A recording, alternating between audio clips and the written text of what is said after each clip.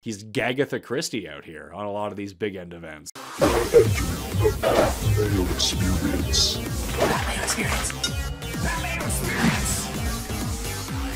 Mayo experience. Experience. Welcome to the Pat Mayo Experience, presented by Underdog Fantasy. Code Mayo and Underdog Fantasy will get you a deposit match for the first time up to $100. Go do that right now. If you're watching this before Sunday evening, there's still time to get into the $5,000 draw.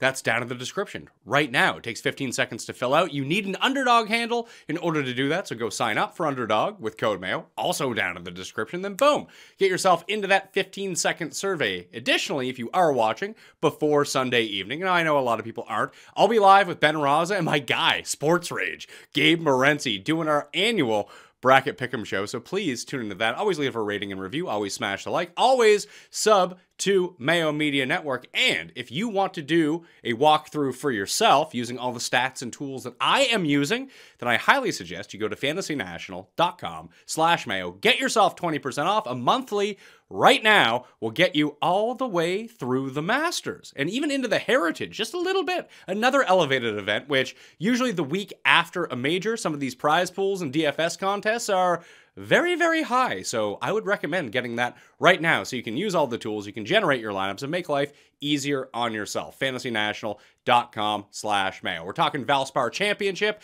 digging into the research. It's a full field event. It is the final leg of the Florida swing. Obviously, Sam Burns won here back-to-back years. Taylor Moore won a year ago after Adam Schenk had to try to hit a cross-handed shot next to a tree on the 72nd hole, which he couldn't do. Therefore, Taylor Moore ended up winning. Spieth made a nice run towards the end last year as well, too. But really, what we're looking for here is a great tee to green game. We saw Paul Casey for years have a great amount of success at Copperhead. He'll avoid the water, but it's not one of these waterlogged courses like most of the Florida swing that we've seen so far. So great tee to green game is really what you're going to need. And hopefully, unlike Jason Kokrak, the year that I had a lot of money on him and he could not get it up and down on the final hole in order to at least force the playoff with Paul Casey, you got to make a few putts here from time to time. If you can't chip, you might be shit out of luck. So let's dig in to see what the course is offering up to us this time around. The Innisbrook Resort, the Copperhead course, 7,340 yards, par 71, and always the distinction was Bermuda, but much like the Players' Championship this year, it is going to be POA Trivials on top, so it'll be POA greens this time around. 5 par 3s, average length 212 yards. 3 of the 5 actually do play longer than that. 7 of the holes on this course have a sub 11% birdie rate, and 4 of the par 3s were a part of that. The par 4s, you got 9 of them on the course, averaging just a shade over 440 yards, but there's one really short one, 380 yards, and that will drag down the average a bit, with most of them actually averaging over 445 yards. The 3 toughest holes on this course are all par 4s. Number 3, number 6, and number 16, all of which carried a bogey or worse rate over 24.5% over the past few years. Par 5s, there are 4 of them on the course, 582 yards, a number that's boosted up a little bit by the 5th hole, which is 605. These are the 4 easiest holes on the course, and the 3 shortest ones had a birdie rate that was more than 3 times the bogey rate. So when we're looking at it, even when we're adjusting for par, being a par 71, Copperhead actually plays a little bit longer than the scorecard, since there are 5 par 3s complementing the standard par 4s, and some of them aren't even really driver holes. You're going to be forced to lay up a lot of the time and potentially land on your scrambling as well. You have to factor in severe dog legs, tree-lined fairways, 74 bunkers, 9 holes with water in play, and an average driving distance more than 12 yards shorter than the average course. Again, you do have to lay up a little bit here off the tee to get yourself into the proper position. Like if you can go bombs away with driving accuracy, with your driver, you have a huge advantage. That's the Sam Burns strategy. That was the Paul Casey strategies. They just ripped it with their driver and were highly accurate the years that they were going to win. And Sam Burns just made every single putt there was ever to make at this course in his back-to-back wins. He was T6 last year as well, in case you were wondering. Driving accuracy, greens and regulation are hit below the PGA Tour average. Essentially, you're just looking for a player who can acutely manage each aspect of their tee to green game, as I alluded to, and just hope they don't putt themselves out of the event. So outside of the par 5s, which play more difficult than you would think versus like your standard average PGA Tour set of par fives. The entire course is brutal, but the snake pit is where the big blow-ups happen. It's far more noticeable since they're the closing holes, and also because it has that awesome snake pit statue. Everyone talks about like the bear trap. The snake pit is way better. Like, you might refer to it as like the budget bear trap, but it's not. I prefer the snake pit. I prefer this course to any of the courses during the Florida Swing. It's one of my favorite events of the year. It just, if it had a better PR firm to enhance its image, then all of a sudden we'd be talking about the snake pit a little bit more. But because it's the week after the Players, and historically it's been in the spot outside of like 1 or 2 seasons, that it just doesn't really draw all that great of a field because, you know, especially with an elevated event at Bay Hill and then the Players Championship, like why would the top names end up coming? We do actually have some pretty good names in the field this time around, but overall it's a bit of a weaker field, generally speaking.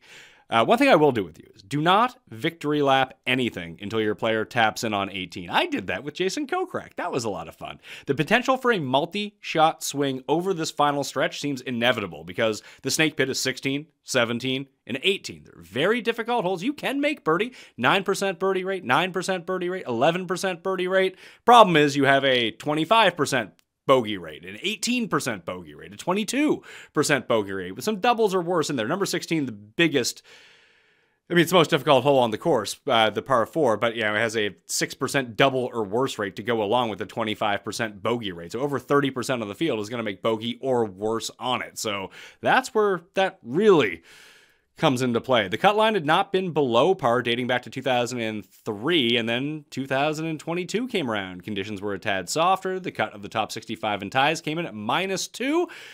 That was in 2022, so we'll see if that kind of, I don't know, if that will keep itself going throughout the course of 2024. When we take a look back to last year and peep the cut line, it was back to 2 over par. So maybe it was a one-year aberration in 2022 that it was 2 under. And if this course wasn't tough enough, Copperhead has the second most 3 putts inside 5 feet of any course since 2010, trailing only Riviera. If you got tilted at Riv, and you got tilted at Pebble Beach, oh, you are for sure going to be tilted again at Copperhead. It also features the lowest birdie or better percentage of any course on the PGA Tour. If you could play the U.S. Open in Florida in the middle of June without guys having heat stroke, this would be a perfect venue. Grow up the rough and like really put an emphasis on hitting the fairway. Some guys, you know, like a Scotty Scheffler would just go bombs away, and he would actually be amazing at this course, but obviously he is not playing. It's just kind of crazy to think about it that way, where this could be such an awesome course. It's just like having a PGA Championship at PGA National. That sounds like a great idea. It's just the wrong month to start hosting majors in Florida. So let's jump over to fantasynational.com right now to get a sense of what we're dealing with here in terms of the stats. As you can see, the historic cut line, as I mentioned, is right here at 2 under, or 2 over par. It was 2 under in 2022, and then everything above par or even after that. Driving accuracy, lower than average. Green regulations, way lower than average. Scrambling a little bit higher. 3 putts per round is about even, but most of the 3 putts come inside of 5 feet, which is just crazy to think about. The average driving distance, well below, over 10 yards lower. So yeah, 12 yards lower than the average driving distance on the PGA Tour. And like most courses that we'll see, you see a lot of longer irons come into play. A lot of that has to do with the longer par 3s, obviously, and the approaches into par 5s. But still, the plurality is going to come from 175 plus. So emphasis on some of the longer irons in the bag, not so much wedges.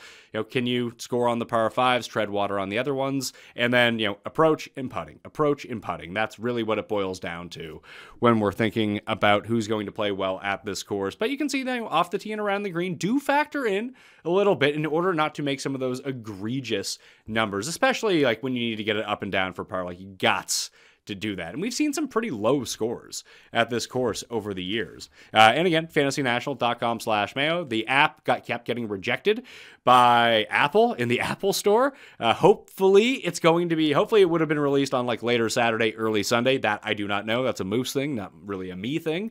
But he's working very hard on it to get it. I've been using it all weekend. If anyone watched the Cut Sweat show Obviously, it went really well in being able to track everyone, so I really hope that we can get that into your hands as quickly as possible. Taking a look back over the years, I mentioned Taylor Moore won a year ago. Sam Burns won the 2 years previous, both at -17. Obviously, Sammy Burns is in the field again. He beat Davis Riley in a playoff, and then he beat Keegan Bradley. The year before that, Neiman was in the mix that year. I vividly remember that because I had bet on Joaquin Neiman. The year before was Paul Casey. The year before that was Paul Casey, but obviously he's on LIV now. A lot of the guys are actually on LIV from that year.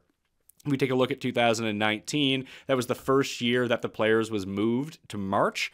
Casey won at -8 that year. So yeah, it's 4 LIV guys: Casey, Louis, Kokrak, and Bubba. Bubba had some decent run here, and a lot of it was like chipping and putting related, which was really strange. You know, Rahm on LIV. This was like the LIV Open. This tournament's really getting hit hard because of LIV. But Sungjae was inside the top 5 that year as well. That was my Kokrak plus Sungjae year. Poor guy. Poor guy just couldn't get it done. Poor Kokrak.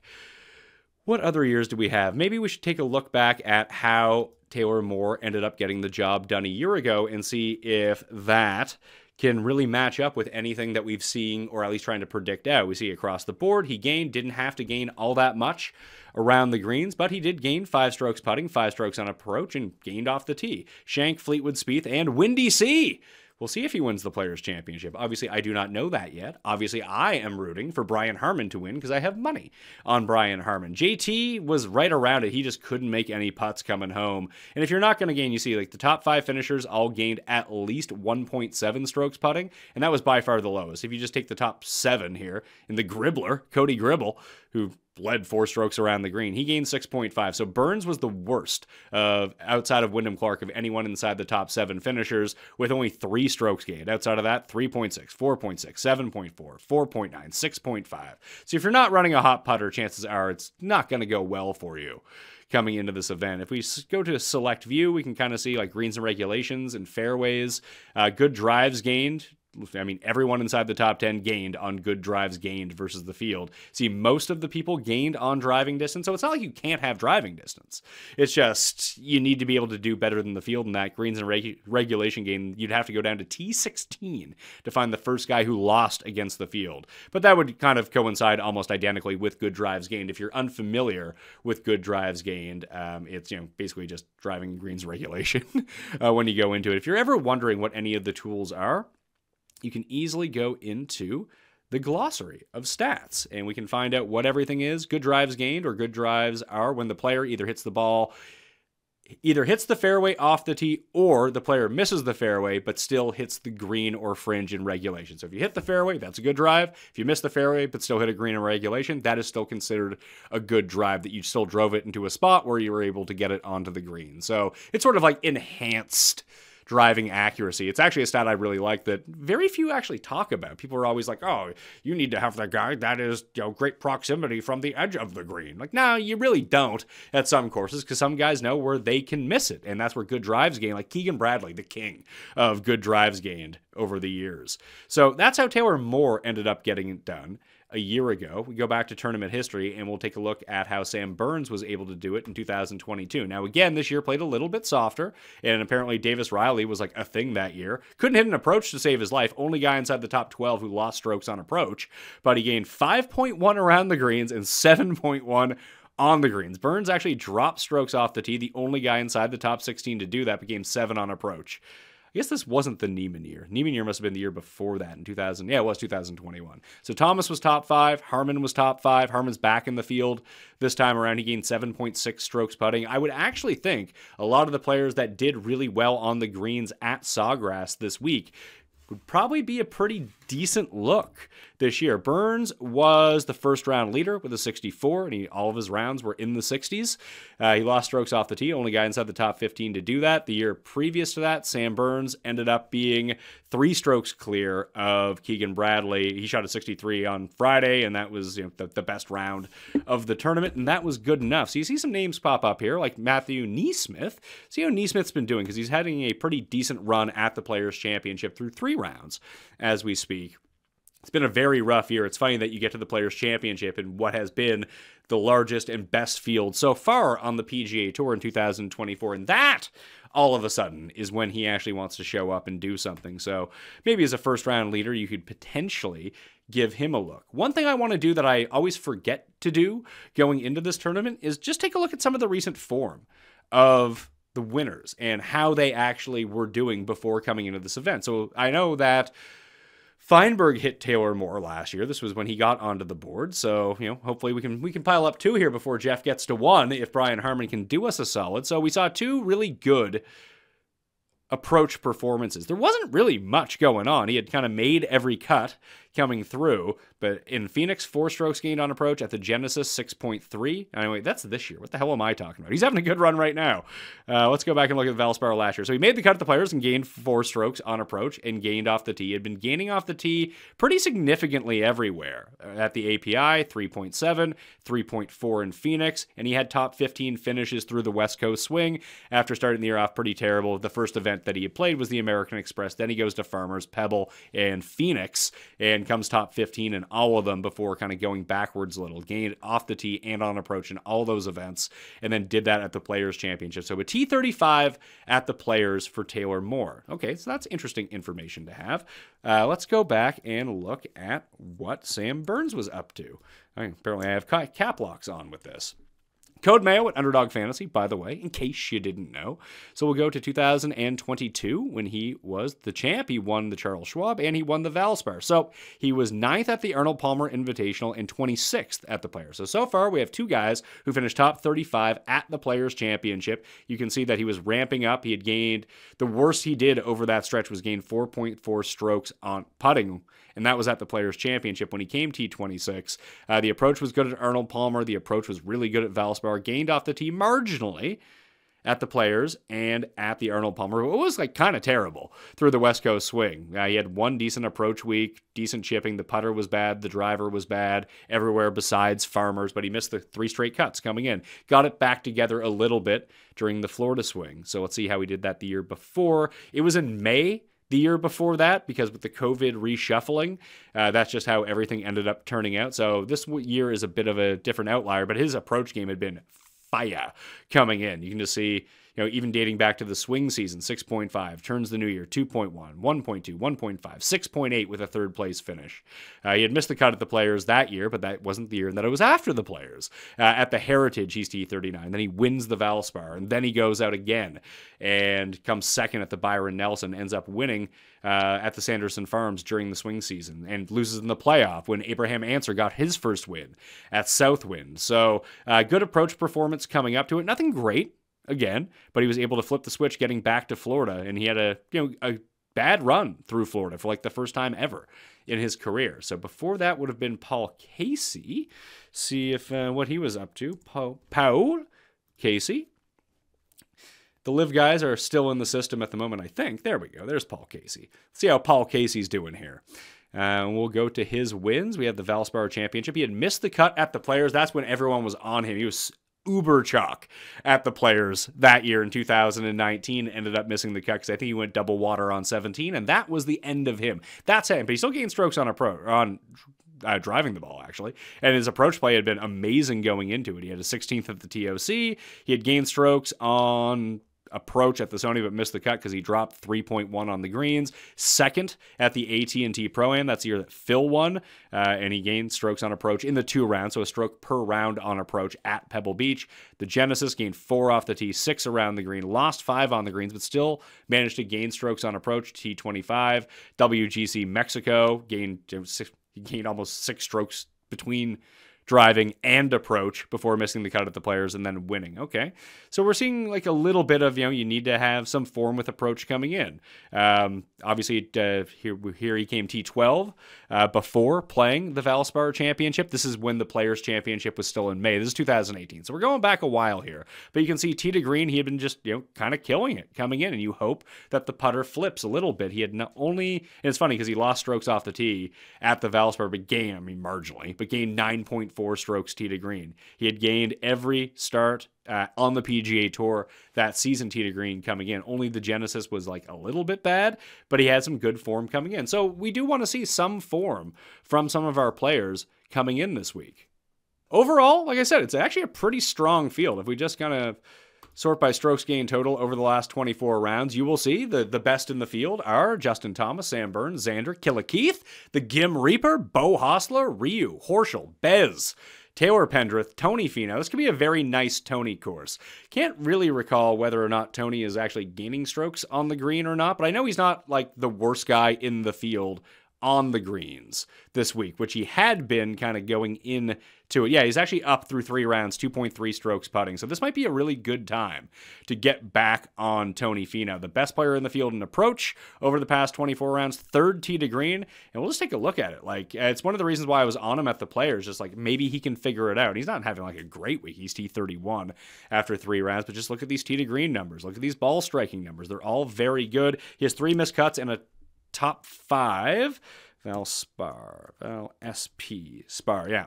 So you can see he had the 1 year he came in 5th and somehow gained 13.6 strokes tee to green, but dropped on the greens. He's never gained on the greens at this course, so that's somewhat worrisome. But if he does end up gaining at the Players, that'll be 2 in a row since he took his 2-week hiatus after just an abysmal start to the year on the greens. But he did have, listen, a 6th place finish, T19, T13. Looks like he's probably going to end up coming like T30-ish unless he has a really nice or really bad Sunday. If he just stays where he's at, -6, -7, -8 at the Players, will be a T30, which kind of falls in line with a lot of the different players that we've seen end up winning this event. So Tony's going to be on my short list. This feels like a Tony tournament to win as well. Cantlay's in the field. Min Woo is in the field. Overall, like, we have a lot of pretty good players. We'll get to that and guess the odds a little bit later on. But leading the field, Xander, Cantlay, Burns, Harman, JT, Spieth, Cam Young is playing again, Finau. Then you're into Min Woo, Sungjae, Nick Taylor, Straka, Keegan Cole, defending champion Taylor Moore, Hadwin, he's won this tournament before, Doug Gim, Aaron Rye, Ryan Fox, maybe Ryan Fox, Keska the Foxe. He made that hole in 1 and then missed the cut at the Players. So maybe we don't go to Ryan Fox. It's been a pretty up and down season, although he did gain 4 strokes on approach. It's just funny to see how bad his off the tee game has been when that's kind of his weapon. This is when he started to get hot last year, was at the Players. And I'm going to release a best ball column for major season coming up. And Ryan Fox is one of my favorite, kind of like, as Pete would say, the scroll down type guys where he's in the first 2 majors. And when he gets hot, he gets super hot. And I kind of outlined that. And it's mostly on the DP World Tour where he's done most, it's where his wins have come from. But you just see him. He has these clusters of like 4 events in a row where he's great. Then he kind of sucks for like 2 months. And then he's great for like 3 tournaments in a row. Then he goes away for like 5 months and absolutely sucks. But it's just funny to think about it that way, of trying to get on someone early and trying to figure that out. Let me load in the Valspar model. I haven't really even considered it at this point. So let's go to Manage Models. And, Valspar, new for 2022. And I have a Valspar Simple. So let's load both those in. Let's get rid of some of the ones that are up there. Bye-bye, players. Bye-bye! Maybe it'll be better next year. Riv, we can get rid of. PGA National, we can get rid of. Driving and putting, yeah, we can leave that one in there. And we'll get rid of Bay Hill. And we'll update everything for ourselves. Bloop. And then we'll have to reload the page to make sure that everything takes for us. And then we got a stew going here. Valspar, new for 2022. See how it's doing for us here. Past 24 rounds. And then we'll try to build out a mixed condition model as well. The model rank of players coming in over the past 24 rounds. You got Xander, Burns, Finau, Berger. How's your Berger? Coming in 4th, didn't qualify for the Players' Championship. Poor guy. My guy, Carson Young. Carson Young 3-putted from inside 3 feet on number 12 or 13. If he had made the cut, I would have won a very substantial amount of money at the Players' Championship. And the moment he missed the cut, my 2 best lineups were dead. And it was like, well, that's what I really get for being super overweight on Carson Young. Probably not the greatest idea in the world. But now we're back at a course where maybe he can do well. Who knows? He does rank 5th in this model. He's going to go down a little bit, I would guess, once the player stats get updated. Sig, Horschel, Hadley, Gim Reaper. Maybe this is the time for Doug Gim. Aaron Rye. Are you Jimmy Rye? Who wants to know? He's number 10. Taylor, Novak Nation kind of sputtered out. A lot of the guys sputtered out the Players. I wouldn't worry about that. We saw the Paul Casey one, that it really doesn't make that much of a difference. Justin Thomas is actually a lot lower in this than I would have expected. He's number 27 coming in because a lot of the weights, I'll have these in the newsletter, by the way, and you can see them on the screen right now. But we have, 200 to 225. Justin Thomas has not been all that great in that. Par 5 scoring, kind of ditto for him in that way. Justin Thomas, 131st on the PGA Tour over the past 24 rounds, and par 3 against the field, 200 to 225 yards. Also, his fairways are way down. Probably should have considered that before I played him and bet him at the Players' Championship, although his strokes gained off the tee numbers are really good. It's the chipping that really, the putting was bad for JT. He was 4th in approach after 2 rounds, so I'm not really too concerned about that. I could see him coming out and curb stomping the field here, but it's going to be hard to trust him knowing that he's going to come in with a very high number coming in. Bogey avoidance, Hadley, Burns, Pendrith.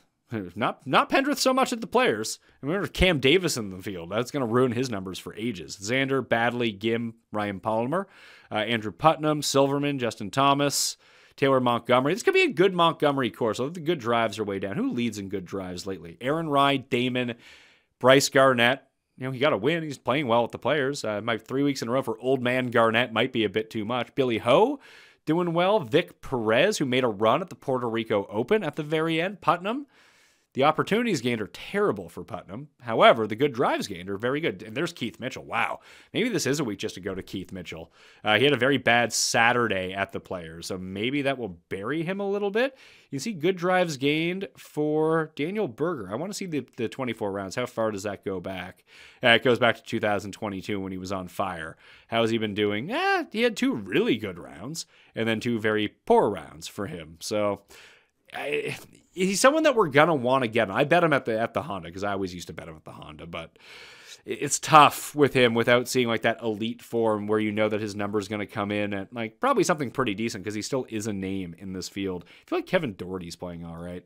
There's Chan Yu. That's Kevin Yu, by the way, another guy who broke my heart at the Players. I'm not afraid to go back to him in this circumstance. No idea how he has been at this course over the years, but you see it's like top 10 or bust for Kevin Yu at this point. Valspar missed the cut in 2022. All right, so let's load in that other model that I talked about. I haven't looked at it since. Valspar Simple.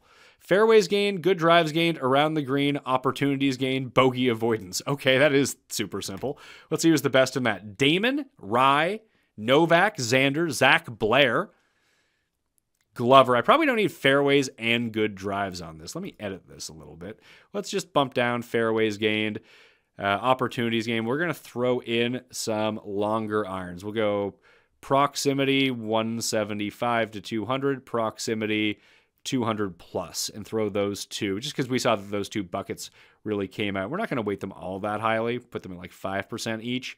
With opportunities gained around the green, we'll bump down a little bit, and good drives because that does, we have opportunities gained to capture approach play, like really good approach play, and good drives does factor into that as well. It factors in fairways plus greens and regulation. So let's update it and just see if we have anyone who's a little bit better. Okay, so Damon still stays in first place after 24 rounds. Aaron Rai, number 2. Keith Mitchell. So Keith Mitchell's looking like a bet here. He's been playing a ton of golf, but let's go to Keith Mitchell. He's been playing some relatively good golf, too. This would be 6 weeks in a row for Keith Mitchell, or maybe even more. Let's see. Actually, no, he wasn't at Bay Hill. Was he? Was he at Bay Hill? I guess he wasn't. But look at these approach numbers. Look at these off the tee numbers. Like, this is kind of like the Taylor Moore template. The around the green is not doing us any favors here. He's dropped in 5 straight. So if he needs to get up there in bogey avoidance, he lost 12 strokes putting at this event in 2021. That's got to be some sort of record. I know he's got a hockey record. He was the only guy ever to take off his skate and try to stab someone. But 12 strokes putting, boy, that's a lot. He gained 8.5 in 2017 when he played here as well. But the off the tee and approach has been really good. The off the tee was good that year. The approach was good that year, and he broke even around the greens at the Valspar. So you would hope that he can get it together, or just hit so many greens in regulation that he doesn't have to chip all that much. You would kind of want someone who's a bit more balanced in all 3 facets of tee to green, but I like what I'm seeing from Killer Keith here. Maybe time to jump on it.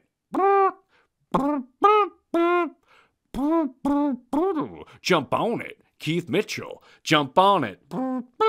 Cam Young. All right, he rates out pretty well. Collie, how has Collie played here? I've liked Collie so far. He made that little mini run at Honda and then fell back. The approach play was really good at Phoenix. This will be his 3rd start back. He actually gained strokes putting.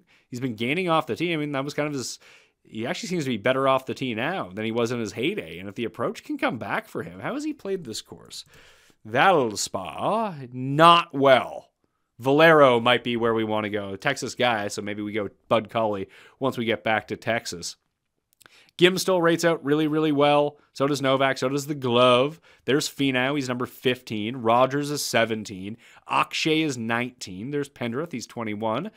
Again, these will all update. Vic Perez actually coming in 5th. Very good at good drives, opportunities gained. I mean, that's kind of part and parcel. Can't chip to save his life, so that's somewhat problematic. I mean, that's where Carson Young is going to get got. That's where he got at the players. Every time he didn't hit a green in regulation, he was proper fucked, and it was not even close. Like, dude cannot chip to save his life. So these around the green numbers I've made pretty penal, and they are bumping down some guys that are pretty bad. The best of the worst guys around the green, because they're so good at everything else, is Mitchell, is Burns, Cam Young, and Tony Finau.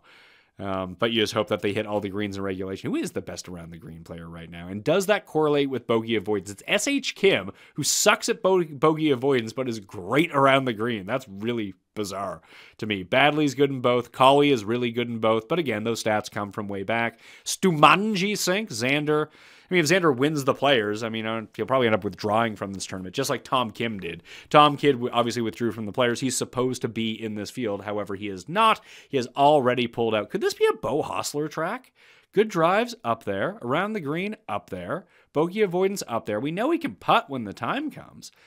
What are his numbers looking like? And ditto with Mav McNeely. Obviously, he's having a good run at the players through 3 rounds, but we'll see how he's done. I mean, he's putting up some decent performances despite losing strokes on approach every single week. But if you can drive, chip, and putt well enough, you can kind of get yourself through. He's played this once. That was last year, and he's almost the same template as he's putting up so far this year. He was T36, but gained off the tee, around the green, and putting, and lost strokes on approach. Maybe someday he's like Minwoo Lee in a weird way. Maybe Minwoo is a guy to look at here. Because driving, if you can just get lucky with the approaches, maybe his like long approach play is a little bit better. Who's this I'm looking at here? Beautiful Bo Hostler. I don't remember if he made the cut or not. I don't think that he did. But the off the tee has been good.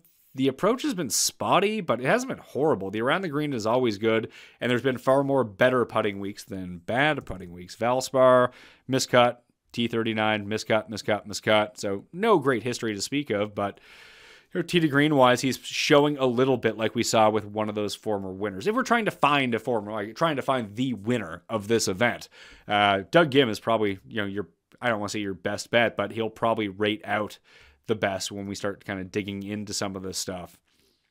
See, on POA, he putts a little bit better. These will be designated as POA greens. Tee to green, he's been amazing. The results have been amazing. Can't recall what he's been up to. Never really, nothing much. T27 at Valspar, miscut at Valspar. Can't figure out these greens, but it does appear like he's putting a little bit better than he normally does. I mean, he's had some real rough goes on the greens throughout the course of his career, but maybe it's the time for the Gim Reaper. I'd love to see Gim end up winning. I want to be there when Gim wins, so... I mean, not there physically, there with like a bet on him after years of betting him. So I'm going to add him with Keith Mitchell to the short list at the moment. Who's this? Minwoo. So Minwoo, back-to-back good approach weeks. It's funny that his around the green game has been so bad when that's sort of part and parcel of what he's supposed to be doing well. Off the tee, we know he's going to be good. Putting-wise, he should be a lot better. As, maybe he had so many spikes last year, and that's really weighing in our minds that he's this great putter, but he has not been good so far this year. He did drain that like giant one on 17 at the players. I mean, we can go take a look at the players. You can always go back and take a look of everything that's in real time. I have that pulled up. If we just go to the Players Championship, we can take a look at how some of the players are doing so far this week. And we go to the live stats option. That is at the top. And take a look at old Minwoo. He went backwards on Saturday. That I recall. So yeah, the chipping has been good. The putting has not been good. But if we go to round 2, and we go to Minwoo, let's see how much that was going to be. Yeah, he ended up gaining marginally.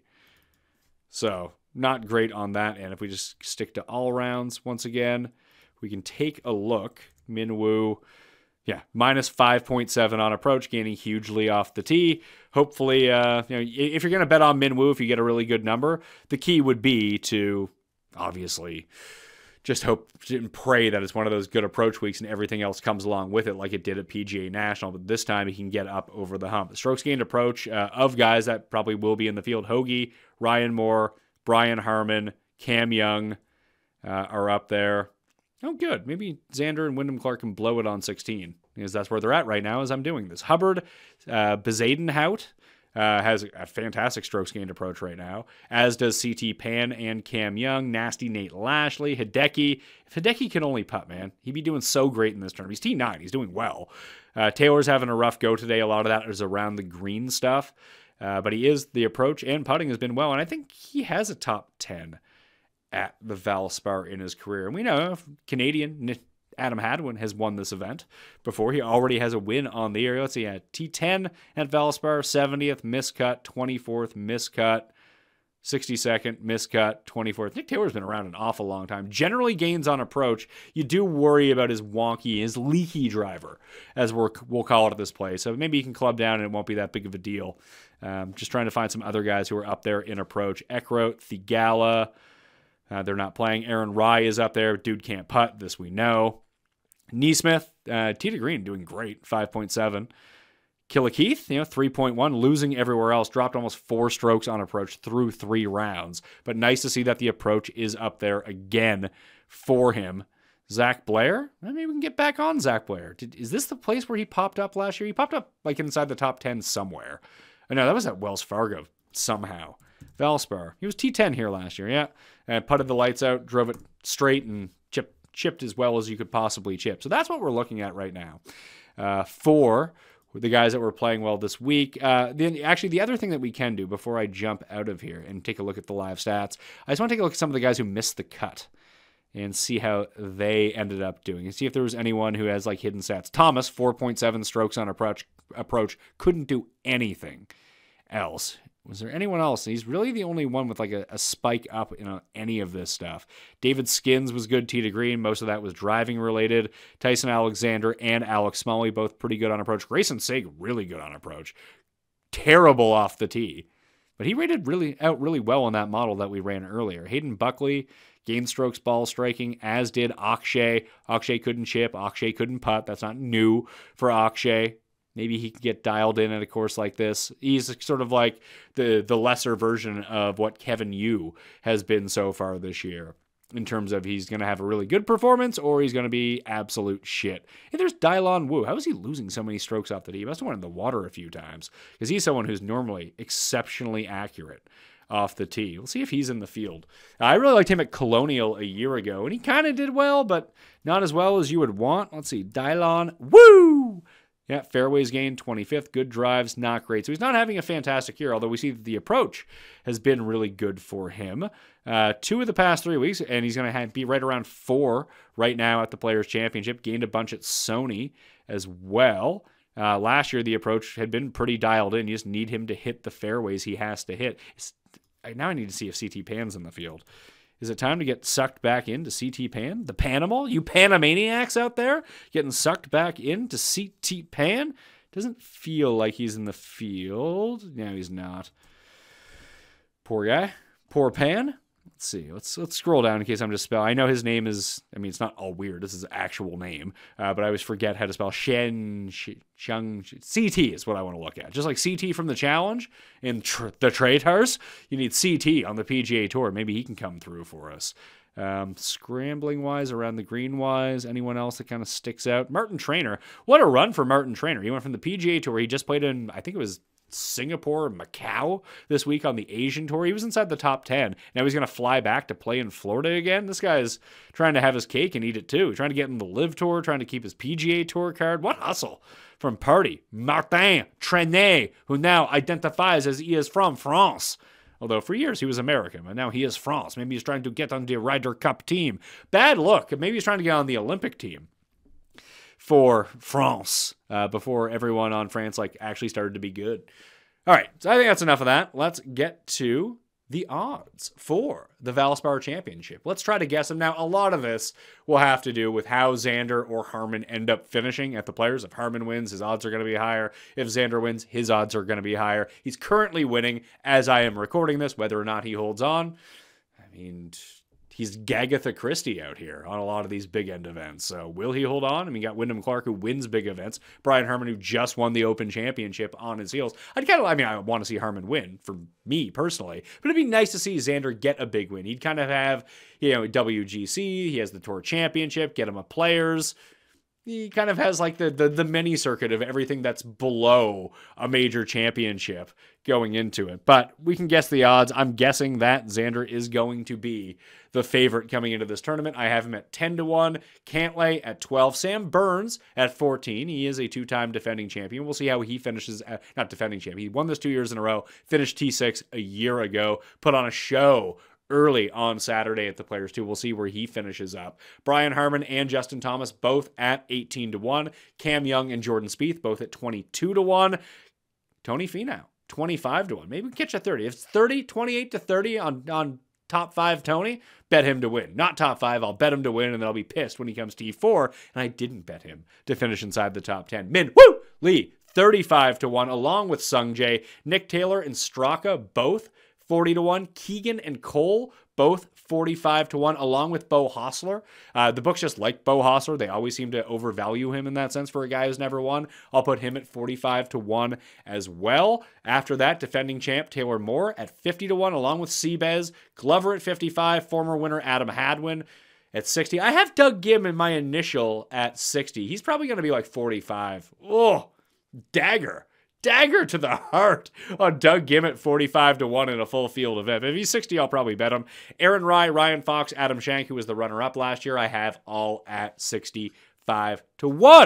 Join Underdog Fantasy if you have not. I gave it a 100-1 play on Saturday. It did not win, but we were 5 inches away from hitting the 27-1 insured play on it when Rory just missed his eagle putt on 16. We had Hoagie plus Rory plus Cam Young, who had a real bad day on Saturday at TPC Sawgrass. Did not make an eagle. They had eagles or more. Hoagie made his, and Rory came that close to dropping his on 16. Had a few chances. He just did not play great golf. Would have been nice to hit. But Underdog Fantasy, code Mayo. The link is down in the description. Again, if you're doing it before Sunday night, I'm giving away the $5,000 on Sunday night on the NCAA Tournament Bracket Pick'em Show. So get yourself in the draw. If you're not already doing that, you need the Underdog handle to get into it already. Monthly plan at Fantasy National right now. FantasyNational.com/Mayo gets you 20% off and brings you into Heritage Week. So you get the Masters and every other tournament that's up there. And if our app ever gets approved in the Apple Store, you can get put on the list to test that out.